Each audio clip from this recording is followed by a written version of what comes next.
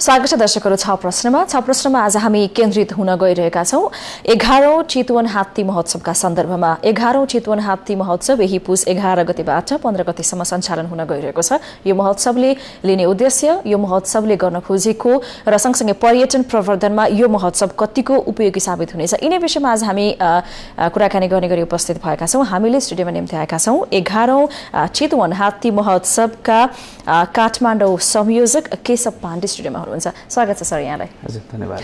कस्तो छ तयारी यो महोत्सवको? तीव्र रूपमा चलिरहेछ। भनेको अब समय आउँदै गर्दाखेरि अन्ततिर पुग्दाखेरि एक किसिमले तयारी सबै सम्पन्न भइसकेको अवस्थै रहन्छ या के गर्दै हुनुहुन्छ अहिलेसम्म चाहिँ? हामी अहिले चाहिँ अब कार्यक्रम स्थलको चाहिँ निर्माण लगायतका त्यहाँका चाहिँ तयारीहरू उतातिर भइरहेछ। हजुर। यता हाम्रो पार्टिसिपेन्ट लगायत सबै त्यसमा भाग लिने टोलीहरूको चाहिँ तयारी पनि भइरहेछ र हामी हिजो मात्रै काठमाडौँमा पत्रकार सम्मेलन गर्यौं। त्यसभन्दा पहिले पनि हाम्रो चितवन, वीरगञ्ज लगायत अन्य ठाउँमा पनि पत्रकार सम्मेलनहरू भइसकेको छ। हामी तयारीमा जुटिरहेछौँ। कस्तो किसिमको महोत्सव, अलिकति महोत्सवको विषयमा जानकारी लिउँ हैन? उद्देश्य मुख्य चाहिँ के यो महोत्सवबाट दिन खोजिएको उद्देश्य? यसको खास गरी यसको उद्देश्य चाहिँ तपाईको विगतका वर्षमा हामीले वन्यजन्तु संरक्षण, कला संस्कृतिको जगेर्ना अनि पर्यटन विकास विशेष गरी यी विशेष उद्देश्यका साथ हामीले यो कार्यक्रम सञ्चालन गर्दै आएका छौँ। खास गरी यसलाई चाहिँ स्थानीय रूपमा चाहिँ कसरी आन्तरिक र बाह्य पर्यटन बढाउन सकिन्छ भन्ने नै यसको मूल उद्देश्य हो। र यस्ता महोत्सवहरू पटक पटक आयोजना हुने गर्दछन् हैन? पटक पटक आयोजना हुने महोत्सवहरू र अन्य महोत्सवहरू भन्नु जुन महोत्सवले चाहिँ विशुद्ध रूपमा एउटा मनोरञ्जन दिनका लागि पनि गर्ने गरिन्छ, त्यस्ता महोत्सवहरू र यो महोत्सवमा चाहिँ हामीले तुलना गर्न पर्यो भने फरक चाहिँ के प्राप्त गर्न सक्छौँ? के छ फरक? अब अन्य महोत्सवहरूको विषयमा भन्दाखेरि त्यहाँ विशेष गरी चाहिँ स्थानीय रूपमा त्यहाँ भएका कला संस्कृतिको जगेर्ना गर्ने, मनोरञ्जन गर्ने, त्यहाँका चाहिँ पर्यटकीय स्थलहरूको चाहिँ प्रचार प्रसार गर्ने मात्रै हुन्छ भनेदेखि हाम्रो चाहिँ यो सहित हाम्रो चाहिँ विशेष खालका कला संस्कृति चितवन आफैमा एउटा चाहिँ थारू संस्कृति लगायत अन्य संस्कृतिसँग चाहिँ पनि परिचित ठाउँ हो र हाम्रो चितवन राष्ट्रिय निकुञ्ज चाहिँ विश्व सम्पदा सूचीमा सूचीकृत नेपालको पहिलो राष्ट्रिय निकुञ्ज, जहाँ वन्यजन्तुहरू त्यसमा पनि विशेष गरी एकसिङे गैंडा नेपालमा चितवनमा मात्रै पाइन्छ। अहिले पछिल्लो वर्षहरूमा हामीले बर्दियामा पनि त्यसलाई चाहिँ स्थानान्तरण गरेर चाहिँ त्यहाँ पनि केही नम्बर अफ गैंडाहरू छन्। चितवनमा एकसिङे गैंडाको संरक्षण लगायत अन्य जनावरको संरक्षण अनि विशेष गरी हात्ती, चितवनलाई हात्तीको सदरमुकाम पनि भनिन्छ। त्यहाँ करिब 100 भन्दा बढी घरपालुवा हात्तीहरू निजी र सरकारी छन्। हामीले यो महोत्सवलाई चाहिँ विशेष गरी हात्तीसँग जोडेका छौँ। हाम्रो महोत्सवको नाम नै चितवन हात्ती महोत्सव। हात्तीका विविध क्रियाकलापहरू, हात्तीसँग नै मानव जातिको चाहिँ एउटा सम्बन्ध जोडेर कसरी चाहिँ एउटा चाहिँ रमाइलो गर्न सकिन्छ, कसरी चाहिँ एउटा चाहिँ मेसेज दिन सकिन्छ, जनावरलाई चाहिँ मार्ने होइन, जनावरलाई चाहिँ नाश गर्ने होइन कि त्यसलाई चाहिँ संरक्षण गरेर त्यसलाई चाहिँ सदुपयोग गरेर त्यसलाई राम्रोसँग कसरी गर्न सकिन्छ, उनीहरू पनि ह्युमन जस्तै हुन्, उनीहरूले पनि हामी जस्ता एक्टिभिटिज गर्न सक्छन् भन्ने हिसाबको मेसेज र चितवन राष्ट्रिय निकुञ्जको पर्यटन विकास पनि यो वन्यजन्तु र हात्तीसँग जोडिएको भएर हामीले यसलाई विशेष गरी हात्ती महोत्सव भनेका हौँ। र यो महोत्सव हात्ती महोत्सव गर्नुपर्छ भन्ने तपाईँको विगतका वर्षहरूमा पनि यस्ता महोत्सवहरू आयोजना गरियो होइन? यो इच्छा शक्ति भनौँ न, यो चाहिँ गर्नुपर्छ हात्ती महोत्सव, हात्तीलाई केन्द्रबिन्दुमा राख्नुपर्छ, हात्तीसँग सम्बन्धित अन्य खेलहरू पनि हामीले यहाँबाट प्रदर्शन गर्न सक्नुपर्छ, गर्नुपर्छ भन्ने कुरा चाहिँ कहाँबाट उत्पन्न भयो अथवा त्यो किसिमको परिस्थिति कसरी सृजना गराइयो? यो चाहिँ विगतका वर्षमा केही मलाई अलिकति याद भए अनुसार कोरियन टेलिभिजन टोलीको विशेष रिक्वेस्टमा त्यहाँका एकजना नेपाली हाम्रो मित्रले चाहिँ यस्तो केही हात्तीसँग केही कार्यक्रम गरौँ न भन्ने हिसाबले चाहिँ हामीले सुरु गऱ्यौँ। तर त्यो कुरा हामीसँग आइसकेपछि हामीले यसलाई कसरी हेऱ्यौँ भनेदेखि जुन बेलामा नेपालमा चाहिँ आन्तरिक द्वन्द्वमा चाहिँ हामी फसिरहेका थियौँ, जतिखेर चाहिँ सुरक्षा निकायहरू यो द्वन्द्व व्यवस्थापनमा व्यस्त थिए, जुन बेलामा चाहिँ राष्ट्रिय निकुञ्जमा चोरी सिकारी एकदम बढेको थियो, त्यो ताकत चाहिँ जनतामा अवेरनेस नल्याइकन जनता आफै चाहिँ यसमा चाहिँ सचेत नभइकन चाहिँ यो वन्यजन्तु जोगाउन सकिँदैन भन्ने कुरा हामीले बुझेर हामी स्थानीय रूपमा त्यहाँका सामुदायिक वन, त्यहाँ राष्ट्रिय निकुञ्ज र स्थानीय बासिन्दा व्यवसायी सबै मिलेर चाहिँ केही खालको कार्यक्रम त गर्नै पर्छ भन्ने हिसाबले हामीले यो महोत्सवलाई चाहिँ हामीले यो हात्ती महोत्सवलाई चाहिँ एउटा चाहिँ अवेरनेस दिने एउटा चाहिँ स्थलको रूपमा पनि हामीले प्रयोग गरेर त्यहाँ सबै खालका मान्छेहरूलाई चाहिँ जमघट भएपछि त्यहाँ चाहिँ कला संस्कृति मार्फत अथवा चाहिँ त्यहाँ लोकल कलाकारहरूबाट गीत सङ्गीत गराएर हुन्छ कि त्यहाँको मञ्चबाट चाहिँ हामीले चाहिँ वन्यजन्तु संरक्षणको मेसेज दियौँ। पहिलो उद्देश्य चाहिँ हामीलाई यसरी चाहिँ यसले चाहिँ राम्रो होला कि भनेर सुरु गऱ्यौँ। जुन बेला वन्यजन्तु चोरी सिकारी चाहिँ एकदम बढेको थियो पहिलो कुरा। दोस्रो कुरा चाहिँ पर्यटन पनि घटेको थियो, देशमा द्वन्द्व थियो, द्वन्द्वको कारणले चाहिँ समग्र देशमा चाहिँ पर्यटन कम थियो। अनि चितवनमा रहेका होटल व्यवसायीहरूलाई आफ्नो दिनौँ चाहिँ व्यवसाय सञ्चालन गर्न त्यहाँ चाहिँ पनि धौधौ परेको स्थितिमा कसरी आन्तरिक पर्यटनलाई चाहिँ यहाँसम्म ल्याउन सकिन्छ, मनोरञ्जन दिलाएर हुन्छ कि अथवा नयाँ कुरा के दिन सकिन्छ, एउटा पर्यटनभित्रको नयाँ फ्लेभर दिन सकिन्छ र बाह्य पर्यटकलाई पनि कसरी ल्याउन सकिन्छ यहाँ भन्ने हिसाबले पनि गरियो। त्यसमा विशेष गरी अब किन त क्रिसमस न्यू इयर ताक अथवा चाहिँ डिसेम्बर महिनामा किन भन्ने कुराहरू नै आउँदाखेरि चाहिँ जुन बेलामा चाहिँ मान्छेहरू एउटा फेस्टिभ मुडमा हुन्छन्, काठमाडौँमा धेरै चिसो पनि हुने र बिदाहरू पनि हुने, स्कुल कलेजहरू बिदा हुने र चितवनको घमाइलो मौसममा एकदम तातो मौसममा चाहिँ तोरी पनि फुलेको छ हालमा त्यतिखेर त्यहाँ अहिले। यी सबै मौसममा चाहिँ ठिक होला कि भनेर र अनि विदेशबाट नेपालमा बस्ने कूटनीतिक नियोगका चाहिँ व्यक्तिहरू एनजिओ आइएनजिओका चाहिँ मानिसहरूलाई पनि क्रिसमस र न्यू इयर मनाउनको लागि चाहिँ गोवा, ब्याङ्कक या सिङ्गापुर कतै पनि जानु नपर्ने, नजिकै यहाँबाट चाहिँ 4 घण्टा 5 घण्टाको ड्राइभमा चितवनसम्म पुगेर आफ्ना परिवारसँग चाहिँ हात्तीका छावाहरूले फुटबल खेलेको, हात्ती दौडेको, एउटा भयानक जनावर कसरी दौडिन्छ, रेसमा उनीहरू एक आपसमा कसरी भाग लिन्छन् र हामीले जुन यी लगायतका कार्यक्रमहरू गरेर उहाँहरूलाई चाहिँ एट्र्याक्सन कसरी गर्ने चितवनतिर भनेर हामीले सुरु गरेका हौँ। जुन यो उद्देश्य छ नि हैन, यो उद्देश्यमा चाहिँ कति सफलता प्राप्त भयो विगतका महोत्सवहरूलाई केलाउँदै हेर्दाखेरि हैन, हामी कति सफल भयौँ हाम्रो आन्तरिक पर्यटकहरू त्यहाँसम्म पुर्याउनका लागि हैन? यहाँले भन्नुभयो नि यो फेस्टिभ मुडमा अब धेरै पैसा खर्च गरेर मनोरञ्जनको लागि विदेशै पुग्नुपर्छ भन्ने छैन, यही रहेका नेपालीहरू त्यहाँ आन्तरिक रूपमा पनि जान सक्यो। यो सँगसँगै विदेशी पर्यटकहरूलाई कति मात्रामा हामीले आकर्षित गर्न सक्यौँ, के निष्कर्ष अथवा के विगतका महोत्सवहरूको मूल्याङ्कन चाहिँ कस्तो रहेको छ जसले गर्दा चाहिँ यो पटक पनि लागू हुन सकोस्? पहिलो कुरो म यहाँकै टेलिभिजन मार्फत जानकारी दिन चाहन्छु। चितवन नेपालको तेस्रो पर्यटकीय गन्तव्य हो। जङ्गल सफारी पर्यटन, हात्ती चढेर चाहिँ जनावर हेर्ने, डुङ्गामा सैर गरेर चाहिँ राप्ती नदीमा सैर गरेर चाहिँ गोहीहरू हेर्ने र चराचुरुङ्गी हेर्ने, हात्तीका बच्चाहरू हेर्ने, छावाहरू हेर्ने आदि थारूका कला संस्कृति हेर्ने, त्यो सधैँ वर्षैभरि हामीले त्यो पर्यटकहरूलाई पस्किने गर्छौँ, आन्तरिक होस् या बाह्य पर्यटक। तर यो मौसममा चाहिँ मैले अघि पनि भने तपाईँलाई, यो अहिलेको मौसम काठमाडौँमा चिसो चाहिँ कठाङ्गरी जाडो अथवा चाहिँ अन्य सहरहरूमा पोखरा भइरहँदाखेरि चितवन चाहिँ तातो घाम लागेको मौसममा चाहिँ त्यो बाघमाराको चौरमा बसेर बदाम खाँदै त्यो हात्तीहरूको चाहिँ त्यो प्रस्तुतिहरू हेर्दाखेरि सँगसँगै हामीले राष्ट्रिय स्थानीय र राष्ट्रिय कलाकारहरूको गीत सङ्गीतका प्रस्तुतिहरू पनि गर्छौँ। त्यसमा स्थानीय खाना जस्तो थारू लगायतका अन्य जनजातिहरूको खानाहरूको चाहिँ स्टलहरू पनि हामीसँग हुन्छ र त्यहाँ उत्पादन भएका विभिन्न वस्तुहरू ह्यान्डिक्राफ्टहरू पनि त्यहाँ हामीले चाहिँ प्रदर्शनीमा या चाहिँ बिक्रीमा राखेका हुन्छौँ।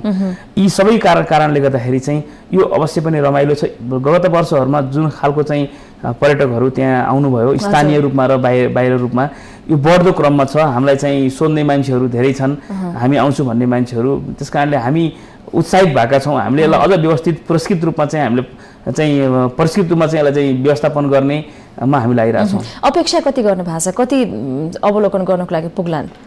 विगतका वर्षहरूमा हामीले करिब प्रत्येक दिन चाहिँ 20,000 जति भिजिटरहरू हामीले प्राप्त गरेका छौँ। त्यो सबै स्थानीय र बाहिरबाट आउनेहरू सबै विदेशी पर्यटक सहित गरेर हामीलाई लाग्छ यसपालि पनि यो क्रम बढ्दो छ। हामीले अझ यसपालि चाहिँ नयाँ नयाँ कार्यक्रम पनि थपेका छौँ। नयाँ कार्यक्रम भन्नाले के थप्छ? जस्तो हामीले यसपालि एकदम रमाइलो चिज चाहिँ हात्तीको वनभोज राखेका छौँ। विगतको वर्षमा हामीले चाहिँ सुरुवात हाम्रो हात्ती दौड, हात्तीको छावाको फुटबल थियो, त्यसपछि हामीले विगतका वर्षहरूमा हात्ती सुन्दरी प्रतियोगिता राख्यौँ। अहिले यसपालि चाहिँ हामीले हात्तीको वनभोज पनि राखेका छौँ। त्यसबाहेक हाम्रो जुन थप आकर्षणहरू अब टाँगा, गाडा डुङ्गा रेसहरू यिनीहरू त छँदैछन् अघि भने जस्तो अब अरू अन्य आकर्षण त छँदैछन् विशेष गरी यसपालि हात्तीको वनभोज चाहिँ हामी सबै एकदम एक्साइटेड छौँ अब सयौँ हात्तीलाई एकै ठाउँमा ल्याएर उनीहरूको चाहिँ मनपर्ने खानेकुरा खुवाउँदाखेरि त्यहाँ कस्तो होला कस्तो खालको माहौल बन्ला साँच्चीकै हात्तीको राजधानी त अहिले पो जस्तो लाग्छ जस्तो लागिरहेछ कतिको सङ्ख्यामा चाहिँ हात्तीहरू त्यहाँ प्रस्तुत गराउनुहुन्छ हाम्रो यो महोत्सवमा प्रत्यक्ष रूपमा भाग लिने हात्तीहरू चाहिँ अब करिब दौडमा 20वटा जति हुन्छ हात्ती रेसमा त्यसपछि त्यो छावाको फुटबलहरूमा हाम्रो 4वटा टोली छ त्यसमा हामीले 10वटा जति हात्तीलाई चाहिँ संलग्न गराउँछौँ त्यही 10वटालाई नै हामीले अलग अलग टोली बनाएर गराउँछौँ हात्तीको छावाहरू त्यसबाहेक अब सुन्दरीमा आउने हात्तीहरू अलग हुन्छन् 5वटा जति हुन्छन् र अरू अन्य हात्तीहरू पनि त्यहाँ त भइहाल्छ वनभोजमा चाहिँ हामीले सबै हात्ती हामीसँग उपलब्ध भएका हात्तीहरू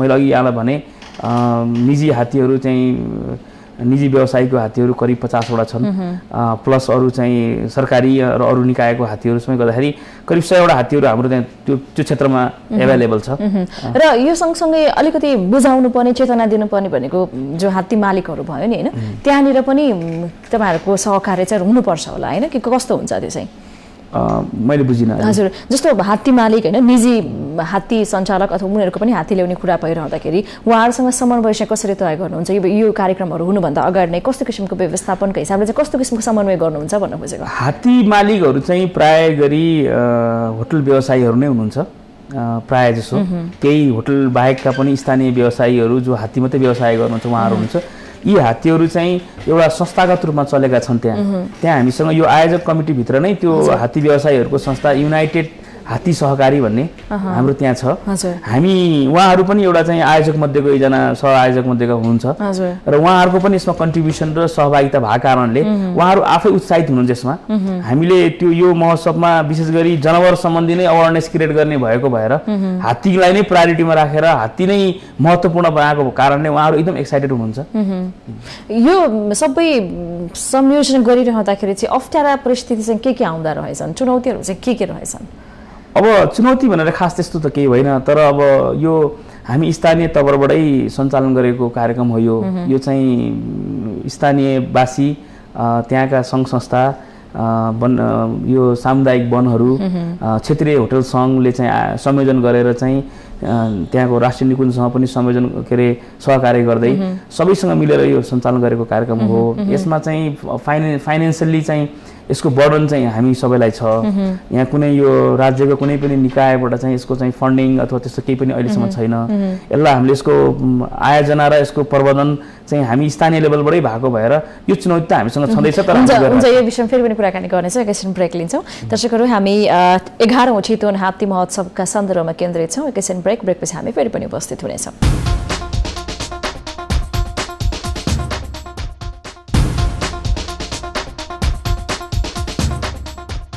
ब्रेकपछि फेरि पनि स्वागत छ हामीसँग स्टुडियोमा 11औं चितवन हात्ती महोत्सव 2014 का काठमाडौँ संयोजक केशब पाण्डे हुनुहुन्छ ब्रेकपछि फेरि पनि स्वागत छ हामी यसभन्दा अगाडि व्यवस्थापनमा देखिने चुनौतीका विषयमा केन्द्रित थियौँ होइन अब काठमाडौँमा बसेर संयोजन गरिरहँदाखेरि चाहिँ कस्ता किसिमका चुनौतीहरू देखिँदा रहेछन् तपाईँले अहिले जुन किसिमले भोगिरहनु भएको छ नि अथवा कस्ता अप्ठ्याराहरू होलान् अथवा सहजता पनि होला होइन व्यवस्थापनको हिसाबले हेर्दा त्यति गाह्रो छैन किनभने हाम्रो यो अनुभवले पनि हामीलाई धेरै कुरा सिकाइसकेको छ यो कार्यक्रमको आयोजना चाहिँ 10औं वर्षदेखि भइरहेको भएर हामी 11औंसम्म पुगिसकेका छौँ हामी अनुभवले अब खारिएको त नभनौँ तर हामीलाई धेरै उतार चढावहरू हामीले भोगिसकेका छौँ तैपनि अब यहाँले भन्नुभएको जस्तो अप्ठ्यारा गाह्रा साङ्ग्रा त भइहाल्छन् तर हामीले यसलाई अप्ठ्यारो गाह्रा साङ्ग्रो नमानिकन एउटा चाहिँ राम्रो उद्देश्यका साथ हामीले सञ्चालन गरेको भएर हाम्रा सम्पूर्ण आयोजक साथीहरू व्यवसायी साथीहरू यसका सहयोगी साथीहरू विभिन्न सङ्घ संस्थाहरू विशेष गरी चाहिँ जो पार्टिसिपेन्ट भएर चाहिँ हामीलाई स्पोन्सर गरेर सहयोग गर्नु भएको छ हात्ती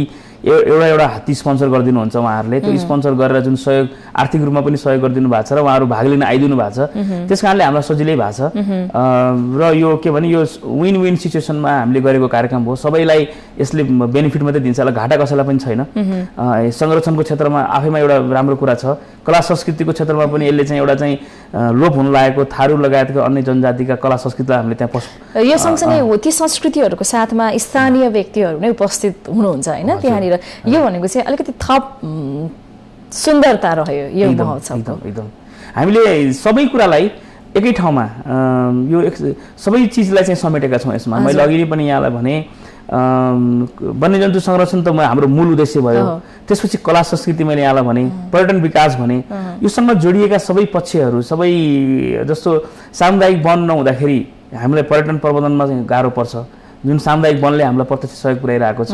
होटल व्यवसायहरू जो पूर्वाधार तयार गरेर चाहिँ एउटा चाहिँ पर्यटनलाई सेवा दिन बसेका छन्, यसमा प्रत्यक्ष इन्भल्भमेन्ट हुनुहुन्छ।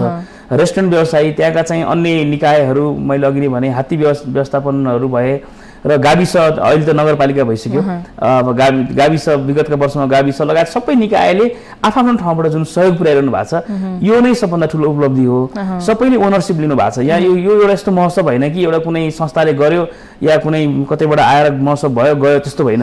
यो सबैको ओनरसिप भएको भएर समग्र सिङ्गो अब आजको दिनमा भन्नुपर्दा चितवन र चितवन राष्ट्रिय निकुञ्जले छोएका क्षेत्रीय होटल सङ्घको आफ्नो कार्यक्षेत्रभित्रका सबै मान्छेले यसलाई चाहिँ सपोर्ट गर्नुभएको छ र केन्द्रबाट पनि hotel association, trekking association, NATA लगायत सबै खालका सङ्घ संस्थाले, पर्यटन बोर्डले यसलाई चाहिँ प्रबन्धन गरेर सहयोग पुर्याइरहनु भएको छ। हामीले अपेक्षा गरे अनुसारको त छैन पर्यटन बोर्डको भूमिका, तर अझ आउँदा दिनमा होला भन्ने चाहिँ हामीले आशा राखेका छौँ। यही महोत्सवमा चाहिँ कस्तो किसिमको अपेक्षा लिनु भएको थियो पर्यटन बोर्डबाट? होइन, पर्यटन बोर्डबाट त मैले भनिहालेँ तपाईँलाई, अब जति उहाँहरूले गर्न सक्नुहुन्छ त्यति उपस्थिति जनाइरहनु भएको छैन, किनभने पर्यटन बोर्ड एउटा सिङ्गो राष्ट्रको चाहिँ पर्यटन प्रबन्धनको जिम्मा लिएर बसेको एउटा निकाय हो। उसले सबै खालका पर्यटन प्रबन्धनका कार्यक्रमहरूलाई प्रोडक्ट निर्माणको लागि अथवा चाहिँ प्रसार प्रसार गर्नलाई जुन खालको एक्टिभ भूमिका एउटा अग्रपङ्क्तिमा रहेर आफै अगाडि बढेर गर्नुपर्नेमा चाहिँ उहाँहरूले अलिकति चाहिँ कस्तो भने भान्सेको काम मात्रै गर्नुभएको छ। आफू एउटा चुलोमा बसेर ल तँलाई यति भन्ने खालको मात्रै कुरा गर्नुभएको छ। तर उहाँहरू आफै अगाडि आएर हामीले निजी तवरबाट, स्थानीय तवरबाट यत्रो ठुलो राष्ट्रिय लेभलको, अन्तर्राष्ट्रिय लेभलको कार्यक्रम आयोजना गरिदिनु भनेको त उहाँहरूको लागि गौरवको कुरा हो। उहाँहरूले त्यसलाई त एप्रिसिएट गरेर आफै आउनुपर्ने थियो।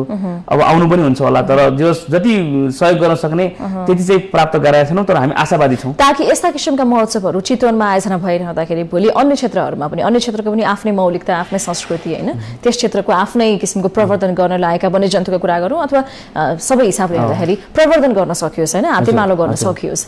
अब यो के छ भने यो इभेन्ट आफैमा यति महत्त्वपूर्ण छ कि म चाहिँ चितवनको मात्रै व्यवसायी नभइकन म सिङ्गो नेपालकै पर्यटन व्यवसायी, पर्वतीय पर्यटनमा पनि म आबद्ध भएको नाताले म के भन्न चाहन्छु भने चितवन आउने विदेशी पर्यटकहरू सिधै चितवन जाँदैनन्।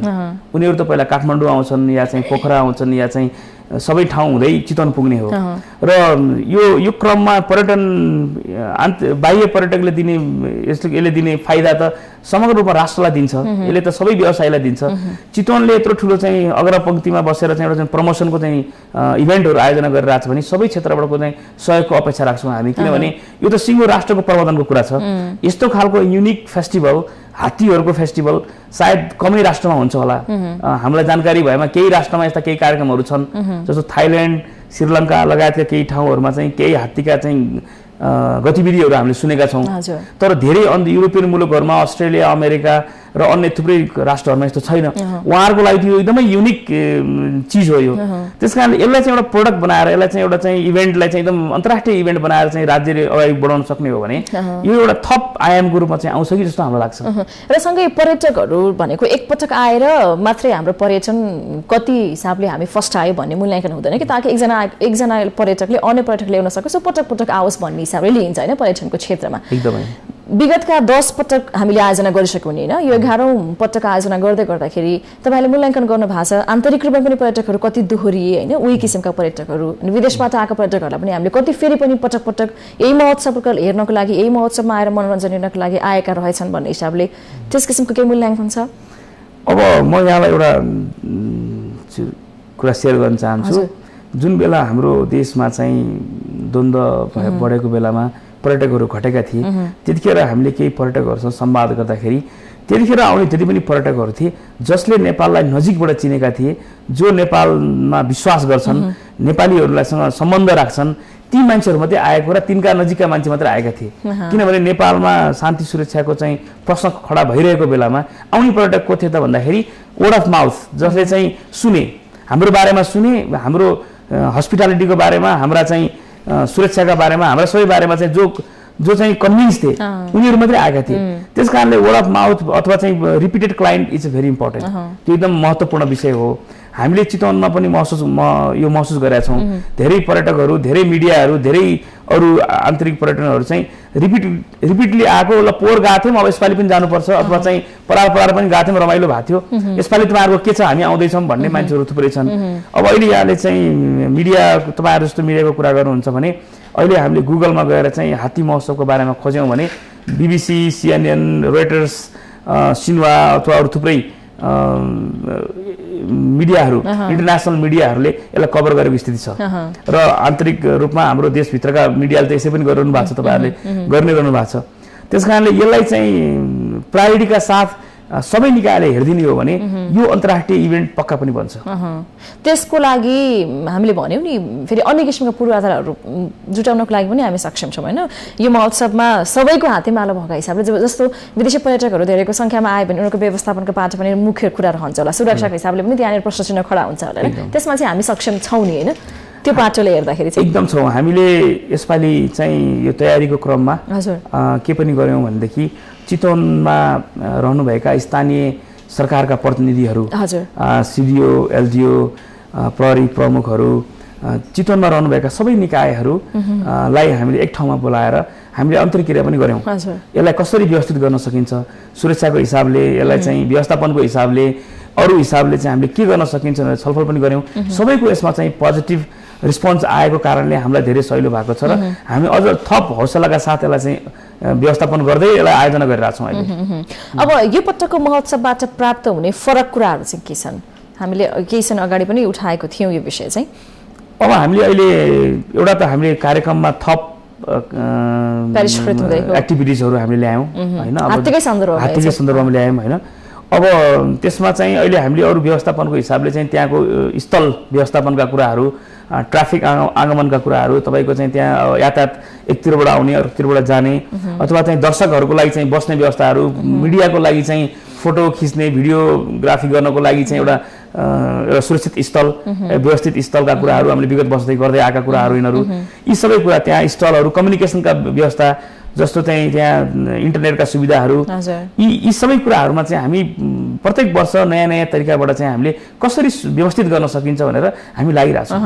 एक दिनमा 20,000 भन्नुभयो होइन, यहाँको अपेक्षा करिब भनेपछि त्यो भिडलाई व्यवस्थापन गर्नलाई पनि त अर्को ठुलो चुनौती रहन्छ होला। फेरि हाम्रो एकदम खुसीको कुरा चाहिँ के छ भने हाम्रो जुन कार्यक्रम स्थल छ त्यो एउटा सामुदायिक वन, बागमारा मध्यवर्ती सामुदायिक वनको चाहिँ त्यो जमिन हो, एकदम ठुलो छ, एकदम ठुलो मैदान छ, त्यहाँ चाहिँ प्रशस्त स्थल छ। त्यो हामीलाई कुनै त्यहाँ खचाखच गर्नुपर्ने जरुरी छैन। जति कार्यक्रम पनि हामीले तल फैलाएर गर्न सक्ने स्थिति छ, त्यो व्यवस्थित भइसकेको छ। र हामीलाई झन् यो धेरैचोटि गरेर हो क्या हो, आजकल त त्यो एकदमै त्यो 10 जङ्गलशाला जस्तो लाग्छ हामीलाई, त्यो त पहिल्यै सेटअप भएको जस्तो लाग्छ। हामी कार्यक्रम स्थल चाहिँ अहिलेदेखि नै, हामी 2-4 दिन अगाडिदेखि नै हाम्रो त्यो बनिसकेको छ, बनाउने क्रम जारी छ। र त्यो कार्यक्रम सिद्धिएपछि त्यसलाई फेरि हामीले त्यो चौरलाई चाहिँ यथावतै छोड्छौँ हामीले, त्यसलाई सबै सरसफाइ गरेर सबै निकालेर फेरि त्यो त्यहाँ त कार्यक्रम यहीँ थियो र भने जस्तो एउटा खालको त्यो मान्छेले विश्वासै गर्न सक्ने, कार्यक्रमको बेलामा आउने मान्छेले देखेको स्थल र त्यसपछिको स्थल चाहिँ यो यहीँ हो र कार्यक्रम भए जस्तो खालको फिलिङ पनि हुन्छ। हामीले त्यसलाई एकदमै व्यवस्थित गर्न सक्ने सम्भावना किन छ भने हामीसँग प्रशस्त ठाउँ छ र प्रशस्त जनशक्तिका हिसाबले पनि अगाडि बढ्यो।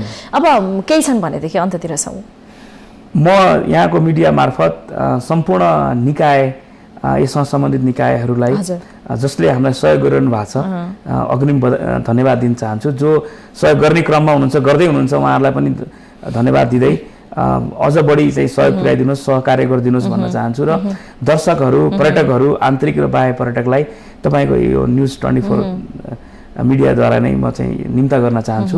आउनुहोस्, चितवन आउनुहोस्, रमाउनुहोस् र हामीले तपाईँहरूलाई आतिथ्य दिन पाऊँ। यति खर्चका हिसाबले चाहिँ एउटा व्यक्ति काठमाडौँबाट चितवनसम्मकै महोत्सवको लागि जाँदाखेरि उसले चाहिँ उसको आफ्नो बजेटका हिसाबले पनि अगाडि अलिकति प्रिपेयर हुनुपर्ने अवस्था रहन्छ होला होइन? कतिसम्म खर्च गर्न सक्ने अवस्था रहन्छ चितवन पुगेर यो महोत्सवमा? यहाँ सबै खालको पर्यटकलाई, आन्तरिक र बाह्य पर्यटकलाई होस्ट गर्न सक्ने र गर्ने सबै स्तरका चाहिँ होटल, रेस्टुरेन्ट व्यवस्थापन छन्। त्यहाँ तपाईँ त्यहाँ गएर 1,000 रुपियाँमा 700-800 देखि तपाईँ 5,000, 7,000, 8,000 पर्ने रुम पनि तपाईँ लिन सक्नुहुन्छ। त्यहाँ 2 जना मान्छेको लागि 700-800 देखि तपाईको 7-8 सम्म का रुमहरू छन्। तपाई कुन खालको रुममा बस्न चाहनुहुन्छ भन्ने र खाना पनि एकदमै तपाईको चाहिँ रिजनेबल छ। तपाईको अन्त काठमाडौँ पोखरा जस्तै साधारण खानेकुरा पनि उपलब्ध हुन्छ। नेपाली खानादेखि विदेशी खाना सबै खाना उपलब्ध हुन्छ।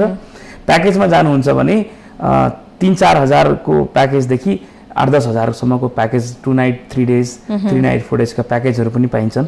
अब यहाँ सबै त्यहाँ भएका होटलहरू चितवनमा अवस्थित सौराहा क्षेत्र र अरू क्षेत्र पश्चिम क्षेत्र सबै क्षेत्रमा भएका होटलहरूले आफ्ना प्याकेजहरू वेबसाइटमा राखेका छन्। सम्पूर्ण पर्यटक आन्तरिक पर्यटक बाह्य पर्यटकले चाहिँ चितवनका होटलका वेबसाइटहरूमा जानुभयो भने सबै खालका रुमका रेट र प्याकेज रेटहरू पनि प्राप्त गर्न सक्नुहुन्छ। इभेन्ट इटसेल्फले चाहिँ कुनै पनि प्याकेज बनाउँदैन, किन हाम्रो इभेन्ट चाहिँ प्रफिट ओरिएन्टेड नभइकन एउटा यो सामाजिक रूपमा चाहिँ सबैले आयोजना गरेको भएर इभेन्ट चाहिँ नितान्त यो सोसियल इभेन्ट नै भयो। तर व्यावसायिक रूपमा चाहिँ होटलवालाहरू जो आयोजकको चाहिँ आफ्नो व्यवसाय छ उहाँहरूले चाहिँ प्याकेजहरू दिनुहुन्छ। सँगै व्यावसायिक रूपले थप सहायता प्राप्त नहुने हो भने त पटक पटक आयोजना गर्नको लागि र त्यो किसिमको मोटिभेसन र बचाउनको लागि चल्नको लागि पनि त अप्ठ्यारो पर्ने सिचुएसन आउँछ हैन। अब त सेकेन्ड टाइम किन गर्ने भन्ने प्रश्न त खडा हुन्छ नि। त्यो त सामान्य हिसाबले लिन सकियो। अब हामी सबैजनाको सहयोग भएर मैले अघि पनि भने सबैजनाको सहकार र सहयोग भएको भएर यो सम्भव छ। हस्, यो महोत्सवको विषयमा यति धेरै जानकारी गराइदिनु भयो। महोत्सव सफल रहोस्, हामी यो शुभेच्छा व्यक्त गर्न चाहन्छौँ। यो उपस्थिति कुराकानीको लागि यहाँलाई धेरै धन्यवाद। धन्यवाद। त्यसै गरी 11औं चितवन हात्ती महोत्सवका काठमाडौँ संयोजक केशव पाण्डे स्टुडियोमा हुनुहुन्थ्यो। हामी यही चितवनमा हुन गइरहेको हात्ती महोत्सवका सन्दर्भमा केन्द्रित भई कुराकानी गर्दै थियौँ। आजको लागि 6 प्रश्नको समय यति नै। हामी निरन्तर न्युजमा छौँ। नमस्ते।